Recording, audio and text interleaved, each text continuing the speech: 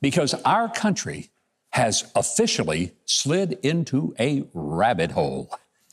I would call it La La Land, Crazy Town, the Twilight Zone. Hey, call it what you wish, but what's playing out before our eyes makes George Orwell's 1984 appear to be a newspaper story from 2024. Folks, we are living it. I mean, well-educated people pretend that they don't know what a woman is. What?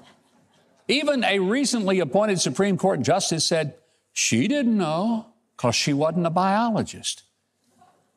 Hey, I'm not a biologist either, but I think I know what a woman is. And unlike Justice Ketanji Brown Jackson, I've known the difference as long as I can remember, going back to my earliest memories at age 3. Not that complicated. But we are living in the crazy times when a man who claims to be a woman goes into the women's locker room at Planet Fitness, undresses, and shaves his bearded face in the women's locker room.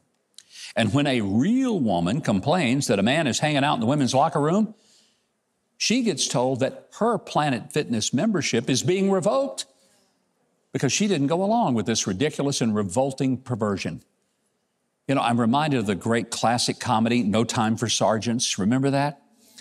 Will Stockdale is told that a woman officer isn't a woman, just an officer. Oh, I'm a dog. I never heard of saluting no woman before. She ain't a woman, she's a captain. I seen a captain stand there, so I come to attention and I saluted. A captain, that's all. A woman, Captain. A captain. By dog, don't you understand nothing, Will? When you're in uniform, you ain't supposed to notice whether a person is a man or a woman or what. A captain's a captain, a major's a major, and a general's a general. Ben, you mean to tell me that you didn't notice that she was a woman? A captain, that's all I seen. Well, dog it, Ben, I knowed she was a woman right off. You know the difference between then and now? In those days, all that was funny. People realized that it was ridiculous not to know the difference. Today, we get laughed at if we pretend we do know the difference. How is that for you? By the way, a week or so ago, congressional hearings turned into a tumble into a black hole of insanity as Democrats got confronted with information and then proceeded to declare that what they just heard was the opposite of what had just been said. Far-left loon AOC asked a question as to what crimes the Biden family members had committed. And when congressional witness Tony Bobolinsky started listing them, she ignored his answers and declared, "So, there weren't any." Huh? Folks, I've come to realize that people like her are not serious people. I'm reminded of the scene in the movie Naked Gun, where Detective Frank Drebin, played by Leslie Nielsen, assures people that everything is okay. Excuse me. All right, move on. Nothing to see here. Please disperse. Nothing to see here. Yeah, nothing to see here. That's exactly what I saw at that hearing this week. I'm now convinced the Democrats simply take their cues from Hollywood, which is the true land of make-believe and fantasy. I mean, they surely see and hear what's actually happening around them, but they pretend that it is the opposite. Hey, Secretary of Homeland Security, Alejandro Mayorkas, surely one of the most incompetent people ever to get a federal job, has repeatedly testified that our border is secure. Secretary Mayorkas, do you continue to maintain that the border is secure? Yes, and we are working day in and day out to enhance its security, Congressman. Right. Thanks, sir. I get it. I just wanted to make sure that still is your assessment.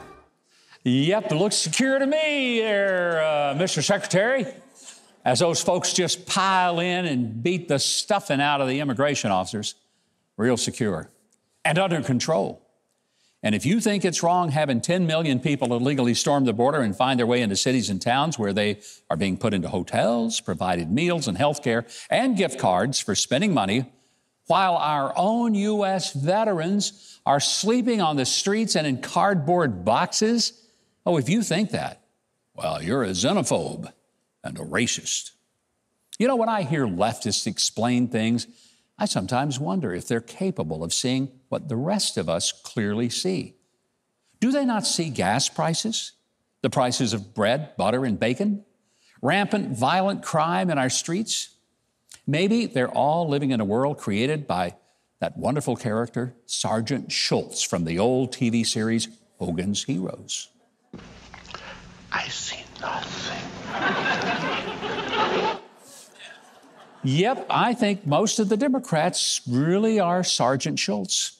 And when they tell me that Joe Biden is the sharpest, most focused, and in control president in history, I think I'm seeing a scene from the original movie, The Manchurian Candidate, where brainwashed soldiers extol the virtues of a man that in reality they can't stand. Raymond Shaw is the kindest, bravest, warmest, most wonderful human being I've ever known in my life. Raymond Shaw is the bravest, kindest, warmest, most wonderful human being I've ever known in my life. I said Raymond Shaw is the kindest, warmest, bravest, most wonderful human being I've ever known in my life. And it's like when they say, and Joe Biden is the sharpest, most capable, thoughtful man that I've ever seen as president in my life. I'm thinking, I'm watching The Manchurian Candidate all over again. And it's hard to dispute when the dishonest and discredited media goes right along with all this nonsense.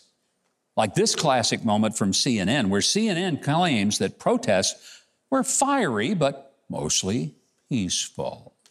What you're seeing behind me is one of multiple locations that have been burning in Kenosha, Wisconsin over the course of the night. A second night since Jacob Blake was seen shot in the back 7 times by a police officer. And what you are seeing now, these images came and come in stark contrast to what we saw over the course of the daytime hours in Kenosha and into the early evening, which were largely peaceful demonstrations in the face of law enforcement. You see it right there on the screen. It said fiery, but mostly peaceful protests as the whole city burns down behind the guy. There you have it. Right there. This is why you can't believe much of anything you hear from the media or from the far left these days. Because to put it simply, they have lost their ever-loving minds.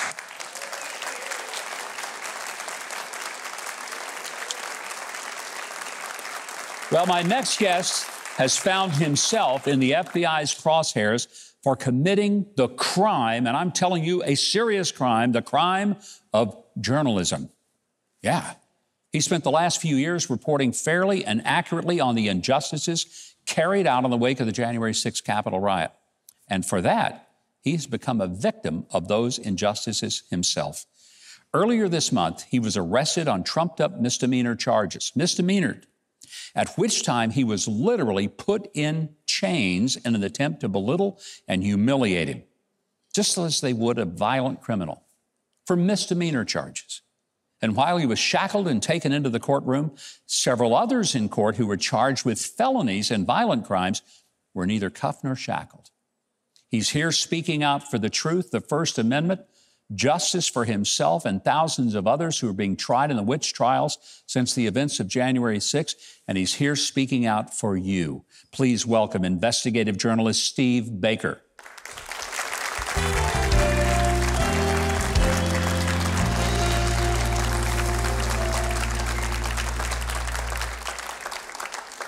Steve, I'm so glad to have you here. Your story has me exorcised. I mean, it's amazing. And I want to begin because you were covering the situation January the 6th at the Capitol. Right. There's a number of video clips that show that you were not participating in the riot. You didn't hit anyone. You didn't break through anything. No. What did they say they were arresting you for? Well, they have said that I'm one of those accidental tourists, as they say. You know, one of the people that walked in after several hundred other people walked through open doors and the police had stood down. And then after that, I followed the story where the story went. I started at the Ellipse at the White House. Yeah. I worked my way with tens of thousands of other people that were moving that direction. Most people don't even know that there were an additional 6 permitted events, legally permitted events by the Capitol Police on the Capitol grounds that day. So people were moving over there not to storm the Capitol, not to become insurrectionists of any kind, but they were going to the additionally scheduled events that Congress members were going to be speaking at, as a matter of fact, on stages that were set up on the Capitol grounds. This has all been obscured by the media and that. Yeah, we don't hear that. No, we don't hear that at all. And you didn't hear any of that from the Pelosi's January 6th Select Committee. Very select. Very select, unselect. Yeah. Yeah. And so I just followed the story where the story went. I got there at exactly 1:19. This was 3 minutes after President Trump left the stage down at the Ellipse. I immediately saw that there were problems. I turned my camera on. I had my camera, I had my backpack, I had my tripod, I had the man on the street microphone. I was going to try and interview some people, get their impressions about what had happened that day at the speeches. And then the story turned dark, and I did what I'm supposed to do, and I rolled film, as they used to say, for about an hour on the West battle line, and then there was a breakthrough. I was not part of that breakthrough. I had no idea, couldn't see what was happening up on the upper terrace, where people broke through those windows and the doors. And then, as I said, as people began moving that way, I followed them in and did what 60 other journalists did that day that went through broken windows and broken doors. Now, I find it interesting, too, that you weren't arrested immediately after this. It was 3 years later, just recently, a month or so ago, right after, I'm sure it's a coincidence, Steve, but right after you had done some stories about the mystery surrounding the so-called pipe bombs that had been supposedly placed at both the Democratic National Committee and the Republican National Committee. Right. What were you reporting about those pipe bombs that didn't quite jive with the official version that was told 3 years ago? What I first discovered is that what the FBI had been telling us for 3 years is that the person who found that bomb was a quote-unquote passerby. I discovered that, in fact, it was a plainclothes Capitol Police officer who found that alleged bomb. And then the second thing that I found is first of all, I've been very fortunate in my work in that I've had more access to the Capitol CCTV viewing room, where all of this video is archived, that 41,000 hours of video we hear about. I've had more access to that, and with my team from Blaze Media, to review those tapes than any other journalist that I'm aware of. And so through that process, we were looking very closely at this scene, and we were discovering that on the investigative scene of the bomb after it was discovered, that somebody up in the Capitol Police Command Center, 6 blocks away or so, were ordering those cameras turned away from the scene. Now, this was highly irregular, highly unusual. Of all of the EOD specialists, the FBI, ATF, local law enforcement, everyone I've ever spoke to involved in that type of thing says that you want those cameras on the scene to record the investigation. See what you did wrong, see what you did right. Even if they're using classified techniques or technologies to defuse or to demolish the bomb, you still want that on there for training later. But these most important cameras were being turned away, 3 of them, the 3 cameras that could have recorded the whole scene, but they forgot one. They forgot a camera, and off to the far left edge of a camera they forgot about, I found in the Capitol CCT archives, I found the bomb robot come over to the very edge of the screen and detonate the bomb. And it was like a firecracker, like that. And so we were able to show that to the American people. But the most important story, Governor, that I've found so far was earlier than that, when in the room I was researching the testimonies of a couple of Capitol Police officers, including a special agent on what they call their dignitary protection detail, who had testified in the first Oath Keepers trial. And I was covering that trial. I was in the media room covering that every day for 9 weeks. And something about his testimony didn't sit right with me. So I started looking into it. And a year into that investigation, I found what I called the kill shot. And it was the video that proved that this particular special agent, who happened to be the head of Nancy Pelosi's security detail, could not have seen what he claimed to have seen in the trial because he was in another building at the time. And we found that evidence. No wonder they came after you. Steve, it's disturbing, and there's more to this. That's why I want to keep you over, so hang tight. I want to have a continued conversation with Steve Baker. It's coming up right after the break. In the meantime, Keith Bilbrey, just let our folks at home know what else we have coming up on the show, because they're not going to want to miss Steve Baker or all the other stuff we have coming. Well, later tonight, the powerful story of our Huck's heroes, Steve and Cade. A country singer, Morgan Miles, with an amazing musical performance, and it's all tonight on Huckabee.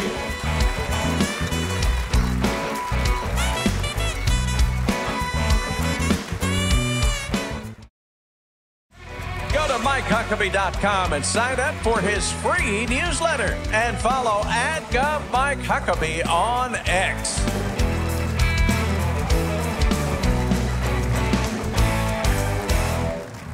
Welcome back, everyone. We're visiting with Steve Baker, journalist with Blaze TV. He was arrested recently by the FBI. But it wasn't just that you were arrested.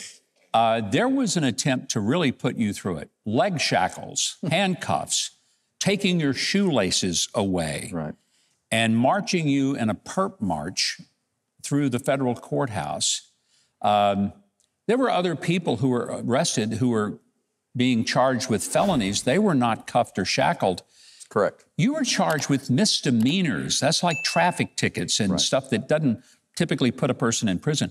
Why did they shackle you? Are you that dangerous a person, Steve? You don't look like it. Apparently, the FBI and the Department of Justice considered me to be so because, Governor, I think that we have entered an era now where you can be a misdemeanor terrorist, according to the government. How is that possible? It's insane. The weaponization of these agencies against the American people, particularly those who don't comport or see the narrative exactly as they have approved it to be, and especially those of us who don't submit our own stories that comport with Nancy Pelosi's preferred narrative about January 6th. She famously said a year after the event, during the first anniversary commemorative events that she put on, she said, we must preserve the narrative of January 6th. No, she said, we must establish and preserve the narrative of January 6th. And that was the purpose of her committee.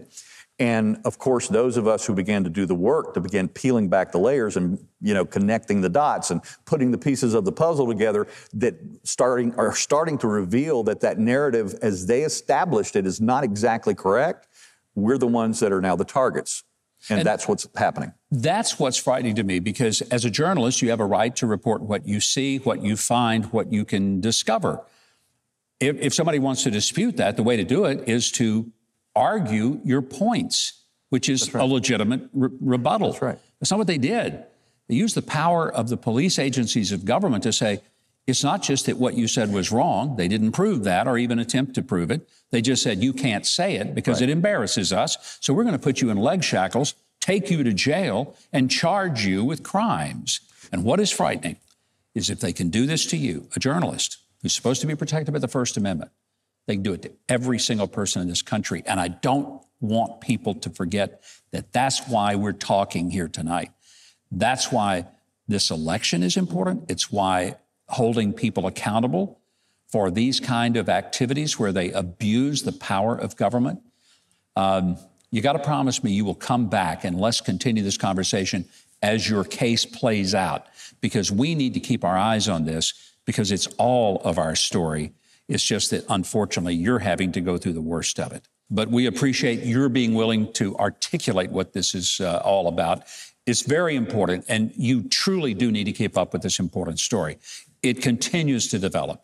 And if you want to know how, go to Huckabee.tv. We have links to Steve Baker's social media platforms and what is the ongoing process. Please keep your eye on this case. Go to Huckabee.tv. We want to connect you to Steve Baker. Keith, why don't you tell us what's coming up next here on the show? Well, coming up next, Rocky Malloy shares his incredible redemption story. Then later, the mind-bending magic of the conjurers will blow your mind right here on Huckabee.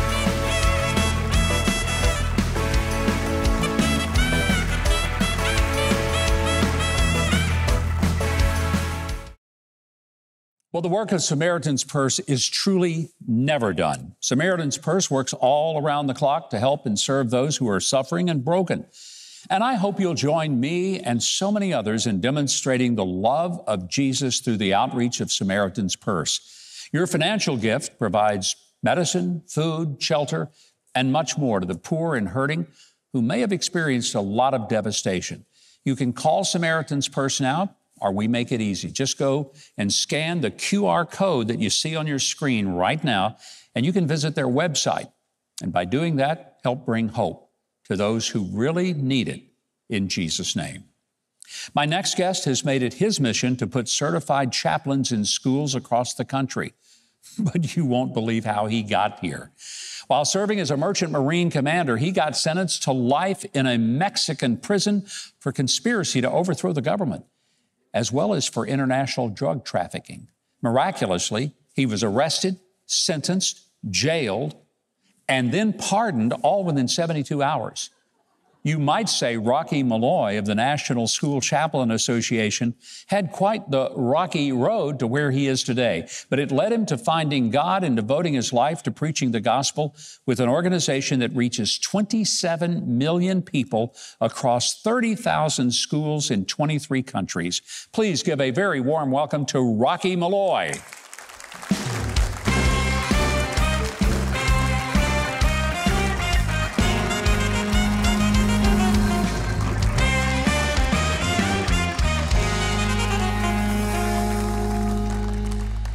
When I'm reading this introduction and I'm thinking, okay, in 72 hours, you go from hopelessness to scat, get out of here and make it. What on earth was that about? Governor, it was, you know what? I was sent to prison. 3 men were hung the morning. I spent the night with them getting their deathbed confession. And later that afternoon, the arresting officer comes to take me, but I thought they were going to go assassinate me somewhere else because I was an American. There was all kind of issues. There was one other American in this prison. I was shaking fingers with him through a cyclone fence when behind me was an audible voice that said, "I've set you free, now go do my work." He heard it, he saw it. I mean, he's looking into thin air. I thought I had a license from God to be a mercenary. I mean, to help, I was trying to help people. That's why I got in so much trouble, but I've been serving the Lord ever since, and it's been one miracle after another. I mean, it really is. When I think about you were almost put away for the rest of your life, now you've created a chaplaincy program in schools, and that in itself is fascinating to me because most of us would think, well, you can't have chaplains in schools. So how are you able to get that done? Well, there's 10,000 federal chaplains. Chaplains have been around since before the U.S. Constitution. General George Washington instituted Articles of Confederation. So I saw it as a way to bring God and prayer back to school legally, and it's held. So what makes it different to do it through a chaplaincy than through a spiritual Christian club on campus or some other way? It's the name. Chaplain has been consistently upheld by Supreme Court and district courts for 250 years. So if you're a spiritual person, maybe that would start the discussion new. But as a chaplain, you're coming in with 200 years of case law. So you're going into states all across this country. Tell us about some of the states, and was it hard to be able to establish a chaplaincy program in some of these states? Well, Texas passed it. Governor Abbott signed it into law in June. Florida just passed it. They sent it to the governor. It looks like he's committed to sign it. Your daughter loves it. She better sign it. She better sign it. So there's about 17 states that it just took off like a comet because it is so needed. Chaplaincy is so critical in military, first responders, airports, everywhere else. Why wouldn't we have them in schools? And what do the chaplains do in the schools? How can you serve without getting in trouble? Their number one thing is situational awareness, just to observe what's happening and to provide spiritual care that is so important.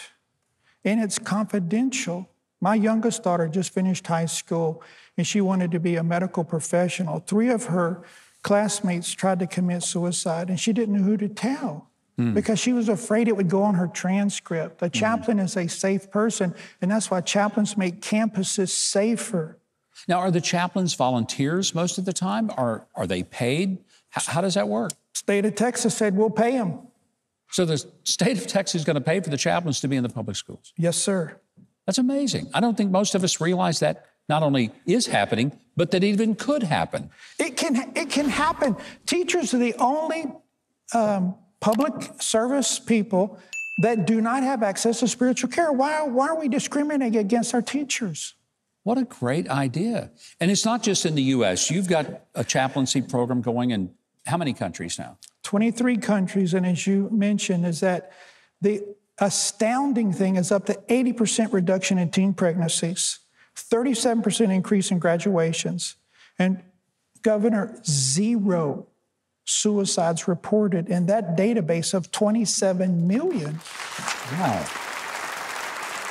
Rocky, we just got to get the word out more. And folks, you can find out a lot more about Rocky's incredible personal story, and it is incredible, but more importantly, the life-changing work of the National School Chaplain Association, what they're doing and how you can bring it to your state, your community. If you go to Huckabee.tv, we will get you directly linked to Rocky Malloy and the School Chaplain Association. Keith, I understand we got some inspiring guests that are going to be coming up on the show. Why don't you tell us about them right now? Well, you are absolutely correct. Up next, we'll introduce you to the latest Huck's hero, Stephen Cade, who is putting music right in the hands of people that need it the most. Next on Huckabee.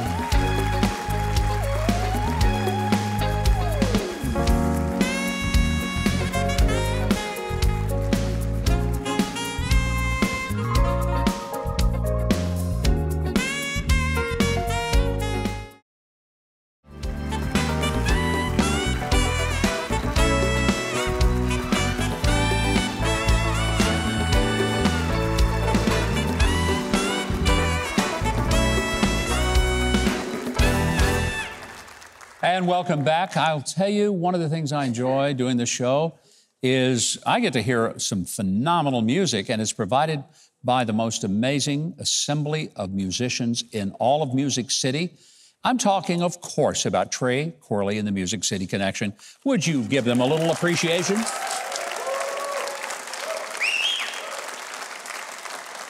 Well, I know that you are aware of how much I believe in the power of music that heals and teaches and improves the quality of life. Well, award-winning country singer-songwriter Stephen Cade, he shares that belief, and he's doing something very special to put it into action. That's why he is this week's Huck's hero. Watch.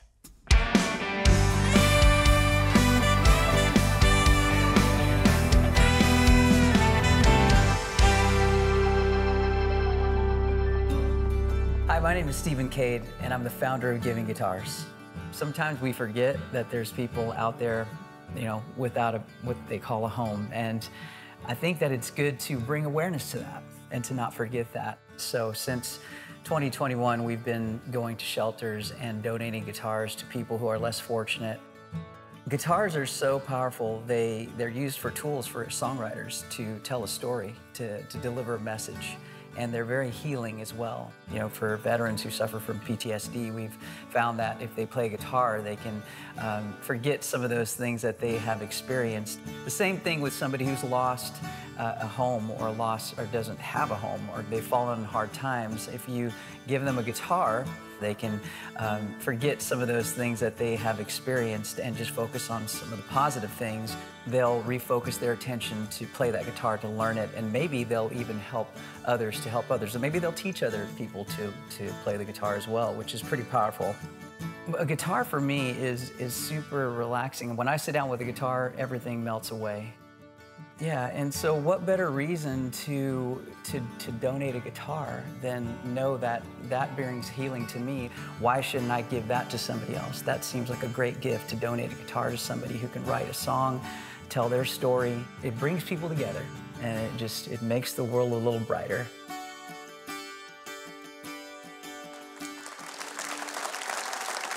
Please welcome country singer-songwriter and founder of Giving Guitars, Stephen Cade. Stephen, great having you here. So great to be here with you, Governor. Watching that video, I mean, I love this because I know that there is power in music, and you hand a guitar to someone, they learn how to play that. And I've always said, if you put guitars in the hands of people, they may not have time to put a gun or a knife in their hand to do damage to others.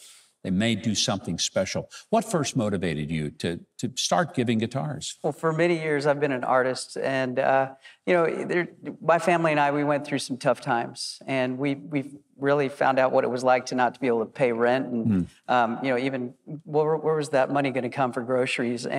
But God got us through that time. He took us through that valley. And music and guitars was a way for me to express myself as a therapy. It was like healing for me. And basically, in the summer of 2021, I was performing in Brentwood, Tennessee, for a private event at our dear friends Brent and Christina Yates. And they are the most generous people on the planet. And, they saw that I came with my family to the event, and they saw that I was singing, mostly like positive music. Mm-hmm. And they're like, why don't you, pray about how God can use your talent to help others. So we were driving in Texas, and my wife's like, hey, babe, what about giving guitars to homeless shelters? And so so we took that idea back to Brent and Christina. They're like, yeah, we want to help you get that started. So it's been amazing. How many guitars have you been able to give away? We have donated close to 200 guitars, and we have been to 91 shelters across 16 states in the last 2 years. That's fantastic.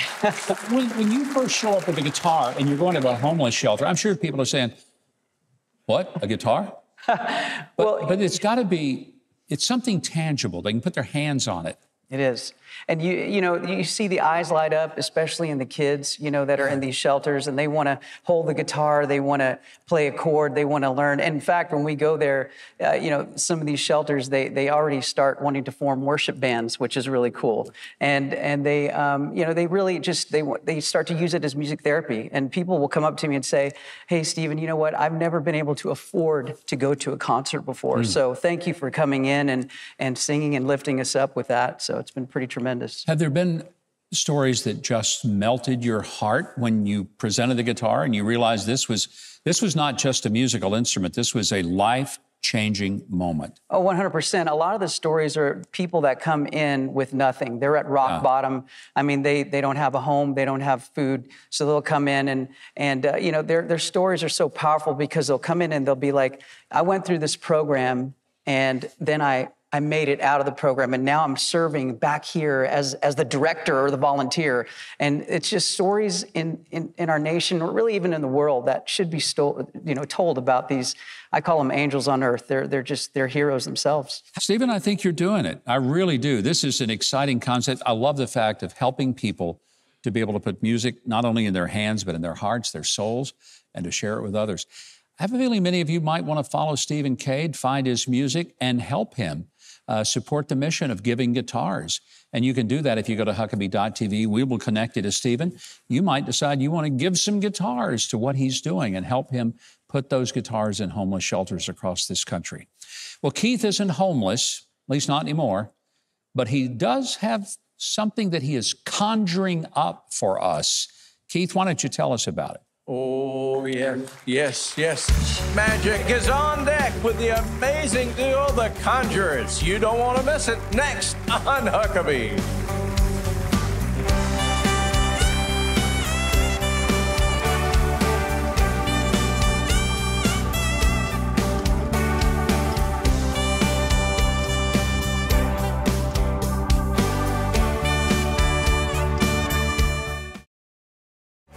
Huckabee.tv and get your very own made in the USA Huckabee mugs and t-shirts. Now through Monday, get an extra 25% off orders of $50 or more.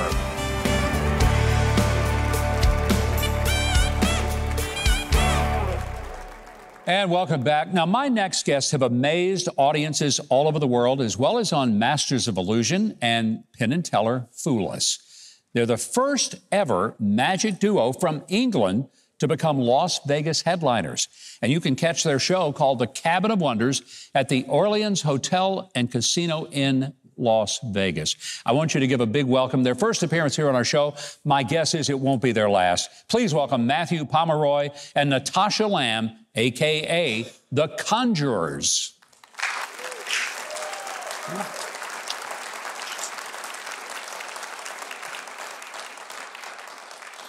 Every show, we go on a magical journey and discover new stories. In fact, we have one to share with you now. So my grandma was born in Guernsey, and every single week she'd go to the cinema, or the picture house, as she calls it, because she thinks she's posh. She'd go in, she'd sit down, she'd eat popcorn and drink her favourite drink, chocolate milk, and she'd wait for the movie to start. She loved getting lost in somebody else's world, lost in somebody else's story. Then one night, after the movie ended, a man walked out on stage holding a red balloon on a red piece of thread. He was an amateur magician. He was relocated during the war from Holland to Guernsey. In the day, he sold flowers, but at night he did that one trick with the red balloon on the red piece of thread, and my grandma loved it. She loved it so much, she went back week after week, month after month, but not to see the movie. The movie became irrelevant. She wanted to see the man. Well, fast forward about 6 months, and that man and my grandma began talking. Fast forward a year, they began courting or dating. Fast forward 2 years, and they got married. And that man became my granddad, that's true. And we are about to see is my favorite effect in the entire world. It's definitely the reason why we're here tonight. So it is my pleasure and privilege to share and show it to all of you.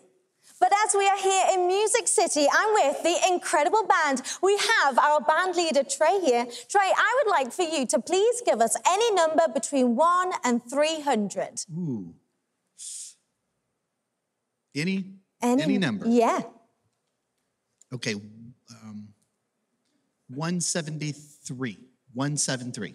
173. Right, audience, do me a favor. Everybody in here, front to the back, remember 173. And we have the super duper talented Laurie here. Now, Laurie, I have another important job for you. Okay. I need for you to think of any word that you like. And when you're ready, please share it with all of us.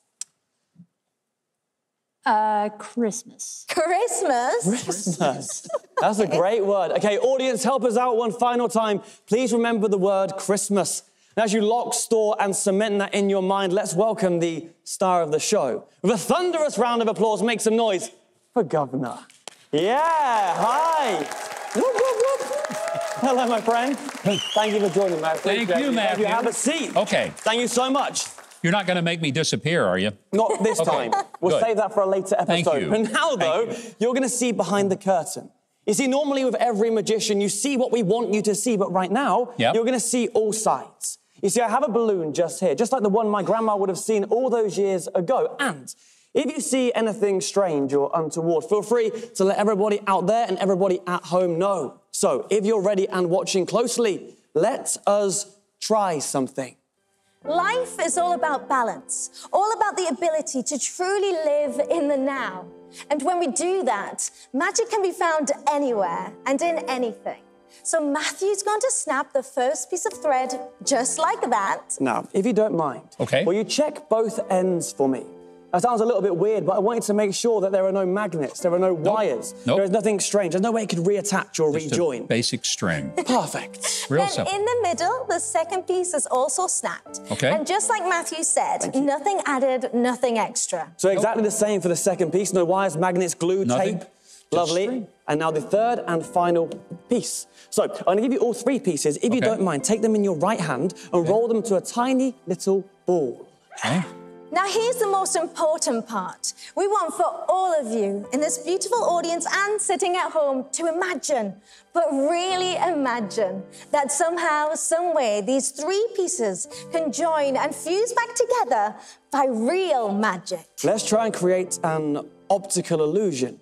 I'm going to take them back. Thank you so much. And I'll place them directly on the thread, and I'll go all the way around, so please do check. There's no extra pieces, nothing added, nothing taken away. 360. Now, the idea is simply this. I'll make it look like those pieces stick, hold, join, fuse, and lock to the thread. Now, of course, that's impossible, but we believe that anything is possible. So watch closely. And it looks perfect. But of course, that's not good enough. For this to matter, for you to care, for it to count, those pieces have to join, fuse, and lock back together, but in the air. So, gently. If it falls off, we pick it back up. But would you mind blowing on that knot? Just blowing on the knot. Please. Perfect. Okay. Everybody, watch. Piece by piece, strand by strand. Happens on 3. 1, 2, 3. Whoa. And every single bit reattaches. No wonder your grandmother married your grandfather. Well, that's why. Yeah. But we can make this more impossible. Governor, earlier on we got a random word and a random number chosen. Yes. But what about if that number was a page number? You see, here we have your brilliant book, and the number was 173. 173. Would you mind? Just turn to page 173 for us. And when you get there, the idea is simply this. For the word Christmas to be on there, if that happened, of course, it would be incredible. There's a problem. Which is? Someone has ruined my book. Not us. Torn page 173 out of the book. Well, too we bad. wanted to give you a moment and a memory that would be completely impossible. Listen. It's torn out. So, we're going to pop this. Okay. On the count of 3. Ready, Tash? 1, 2, 3. And one piece falls out. And one piece goes... Where did it go? Right here. Now, look, check this out. Okay. Right inside the inner workings of the balloon, there is a page. The page is wrapped in a band. The band comes all the way off, just like this. Trey, did you do something before? I didn't do it. We open it up. Any number, any word. And if you don't mind, would you tell everybody what number that is and what that top word is? The page number is 173, and circled is the word Christmas. Yeah! I don't know how they did that. That's pretty amazing. Thank you so much. Well, thank you. Because now I probably want to go marry your grandmother. You know, that's incredible. She'll love that. I'm going to have to ask them how they did that. But if you want to see more of the astounding magic of the Conjurers, and I can't imagine that you wouldn't want to, you can follow them on social media. But here's what it would even be better. Get tickets to their fantastic show called The Cabin of Wonders. It's at the Orleans Hotel in Las Vegas. If you go to Huckabee.tv, we will tell you exactly how to connect and get those tickets. That's our show for tonight, folks. Go to Huckabee.tv for more information on all of tonight's guests and to see an online exclusive performance by Morgan Miles. Join Huckabee next week for New York Times best-selling author Karen Kingsbury, actor Scott Reeves, and more. Thanks for watching Huckabee.